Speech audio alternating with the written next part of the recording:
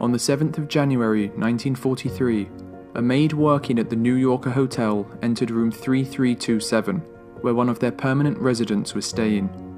Inside, she found the body of an 86-year-old man, who had died alone in a room he had been living in for the last 9 years of his life. The man was broke and had been living on a diet of milk and crackers, using the little resources he had left to feed and take care of the local pigeons. This man went by the name of Nikola Tesla.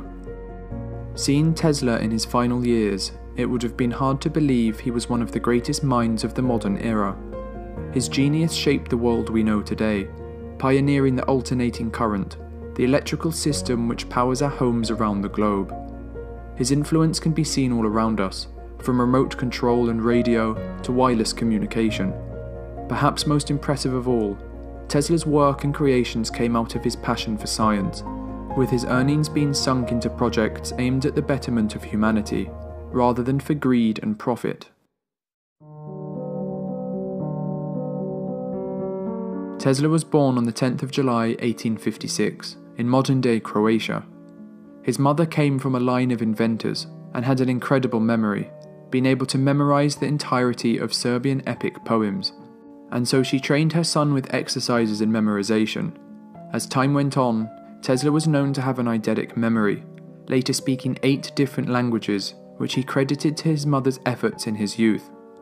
At the age of 5, Tesla witnessed the death of his older brother in a horse riding accident, the image of which would stay with him for his entire life. After this, Tesla began experiencing flashes of light and images, making it hard to separate reality from his imagination. He claimed his inventions would come to him in these flashes of light, conceptualizing their entire design in his head and correcting their flaws without ever putting pen to paper. In an interview from 1919, he described this process, stating, "I do not rush into actual work. When I get an idea, I start at once building it up in my imagination.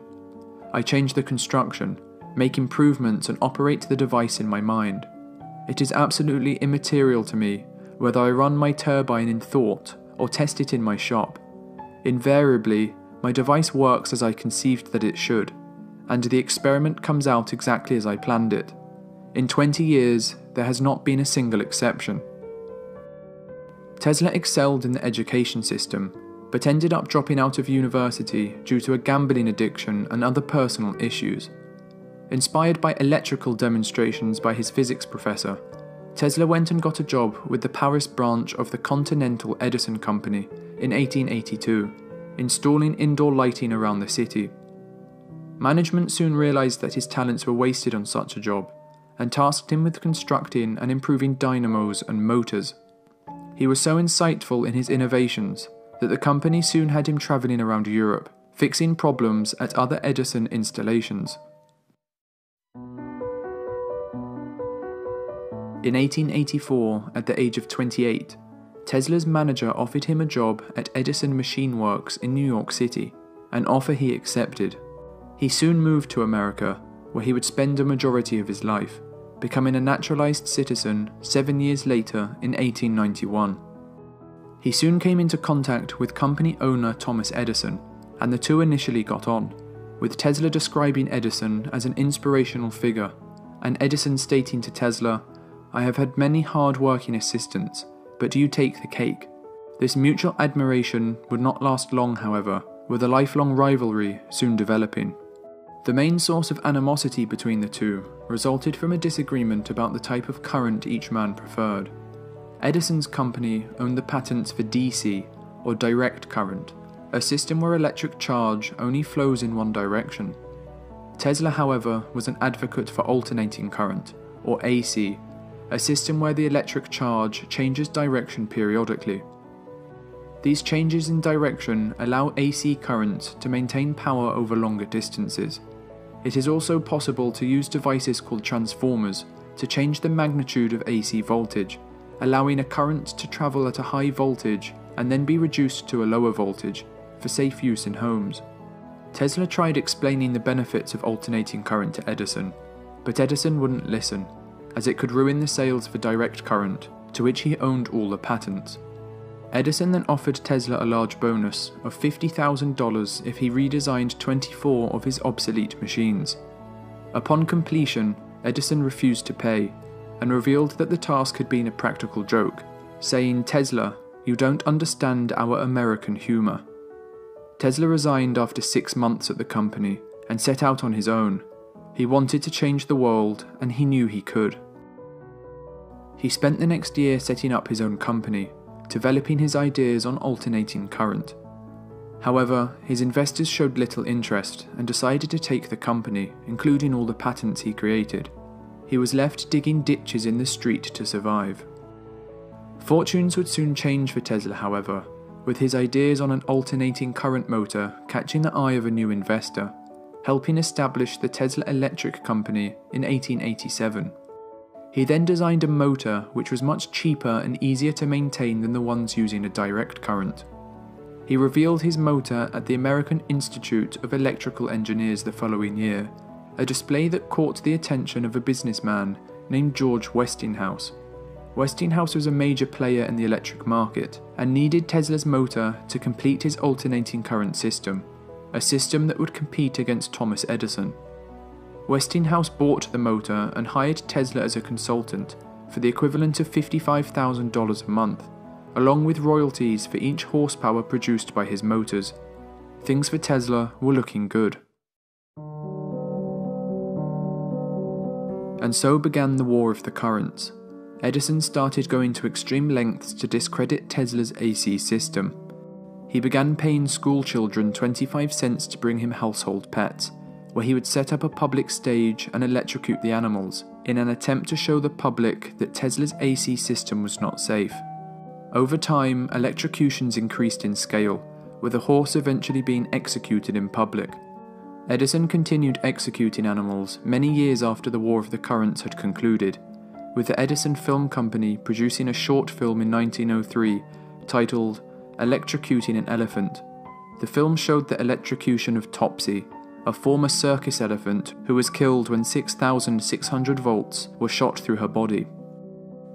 Despite the negative press generated by Edison, Tesla and Westinghouse continued to develop their alternating current system. The opportunity to show that alternating current was both safe and viable for large-scale use came at the World's Columbian Exposition, hosted in Chicago in 1893. Edison had put forward an offer to light the fair, but Westinghouse underbid him, winning the contract and with it the chance to outshine Edison. While it was a struggle to provide lighting at the low cost put forward, Westinghouse and Tesla succeeded, showing the world the strength of alternating current. Their success continued, with Westinghouse Electric being chosen over Edison's company, General Electric, to construct a hydroelectric plant at Niagara Falls. Tesla drew up designs for the plant, which was a massive success, eventually powering part of New York City. Alternating current continued to grow in popularity and became the system we all use to power our homes today, with direct current being phased out over the next decade. While Westinghouse won the War of the Currents, his company was left on the verge of bankruptcy, with $10 million of debt. He turned to Tesla for help, asking him to temporarily reduce his royalties to help him keep his company afloat. Compelled by compassion for his friend, instead of reducing his royalties, Tesla tore up his contract, eliminating them entirely. The money he gave up would be worth $300 million in today's money, but this was of little concern to Tesla, who was more interested in the pursuit of science over financial gain. This act saved Westinghouse, who would go on to buy Tesla's AC patent for $216,000 in 1897. This is equivalent to about $6 million today, money that Tesla used to set up new laboratories in New York and fully dedicate himself to invention.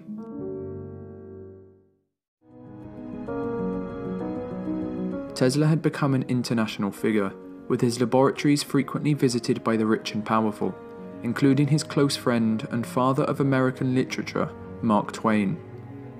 Tesla's inventions were numerous, with him amassing almost 300 patents in his career.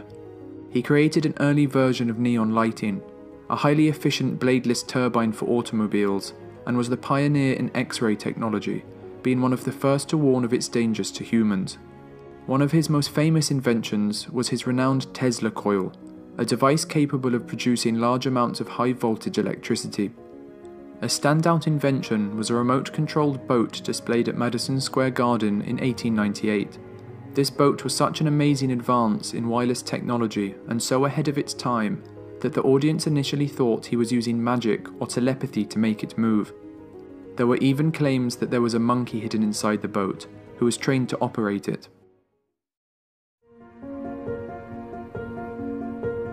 While Tesla was an amazing inventor, he struggled to market his creations, always looking towards the next invention, rather than working out how to sell what he had already made.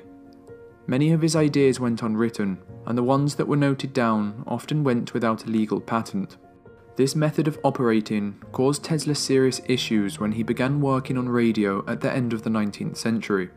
He came up with the idea of radio in 1892, and was soon ready to transmit a signal to a location 50 miles away. But disaster struck, with his work being destroyed in a lab fire in 1895. Tesla had not submitted a patent application, and only did so after 2 years of rebuilding his research. At the same time, an Italian inventor named Marconi had also been working on radio, establishing patent rights in England, but when he tried to acquire them in the United States, he was turned down as his ideas were deemed too similar to Tesla's. Unfortunately for Tesla, Marconi was able to make the world's first transatlantic radio message in 1901, using 17 of Tesla's patents. Thomas Edison then threw his financial weight behind Marconi, with the US Patent Office suddenly changing its mind on its previous rulings. Marconi now had rights in the United States, with Edison able to take a cut of the profits. Tesla initially let the issue slide, but the last straw came when Marconi won the Nobel Prize in 1911 for his development of radio, something which was only possible due to Tesla's uncredited work. Tesla tried to sue Marconi, but the cases dragged on for years, only being resolved in Tesla's favour 8 months after his death. Tesla's most radical idea came about at the turn of the 20th century. He aimed to create a world wireless system, which would be capable of dispersing energy to anywhere in the world. Tesla received funding for this project in 1901, and soon purchased land on Long Island, New York, where he would construct his device. Over the next year, a great wooden tower was constructed, standing 187 feet tall, with a metal dome 68 feet in diameter. He named the facility Wardenclyffe Tower, and believed it would radically advance wireless technology with what he called communication devices, the likes of which would not be seen for another century. A telephone subscriber here may call up and talk to any other subscriber on the globe.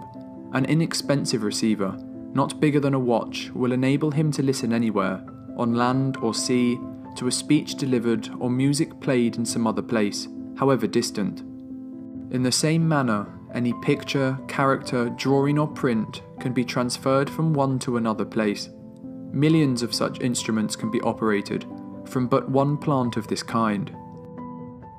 The tower also had other applications, including universal and accurate timekeeping, global music distribution, and a marine system which would allow ships to determine their exact location and steer perfectly without the need for a compass. Despite his amazing ideas, Tesla soon suffered many setbacks. Marconi's 1901 radio broadcast had drawn attention away from Wardenclyffe Tower, with the media beginning to think of the project as a hoax. The investors Tesla had been able to gather soon realised that there was no way to regulate and therefore profit from the energy produced by the tower. This led many investors to back out, leaving Tesla, who was now in his 50s, in financial ruin. Tesla struggled on for over a decade, trying to complete his plans in vain. He then had a nervous breakdown, and his debt reached so high he lost Wardenclyffe to foreclosure in 1915. The land soon passed to another owner, who destroyed the tower to make space for real estate. Tesla was now bankrupt, and his mental health started to significantly decline. He began living in a string of hotels, and started caring for pigeons, taking time every day to feed and care for them. In his late 70s, he ended up at the New Yorker Hotel, where he would stay for the rest of his life. This was largely thanks to the Westinghouse Electric and Manufacturing Company, who saw the dire conditions he was in and decided to pay his rent as a way to thank him for saving them all those years ago. Tesla went on to live until the age of 86, dying in his hotel room on the 7th of January 1943.